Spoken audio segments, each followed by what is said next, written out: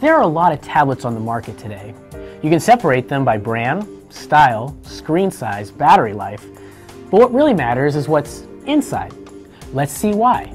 Here we have 4 similar tablets: the Intel processor-based Asus Fonepad 7 and the Amazon Kindle Fire 7, Samsung Galaxy Tab 3, and the Lenovo IdeaTab A1000. The last 3 have processors based on ARM architecture. First, let's determine how well they handle web browsing. We'll find out with Web Expert running 4 HTML5 tests through the tablet's browsers: photo effects, face detection, stock dashboard, and offline notes.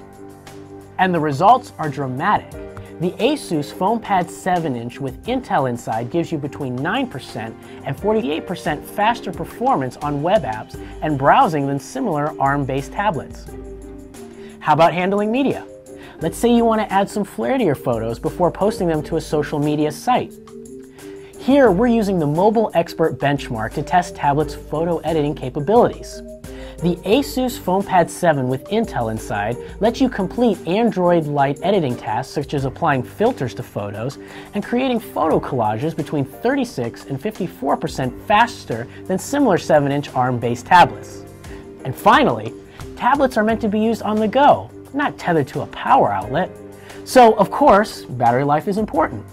The Asus Fonepad 7 with Intel inside offers from 22 minutes to a full 4 hours and 50 minutes longer battery life than the ARM-based tablets we tested for enjoying movies on the go. Clearly, the Asus Fonepad 7 tablet outperforms all 3 ARM-based tablets. And what sets it apart? No surprise.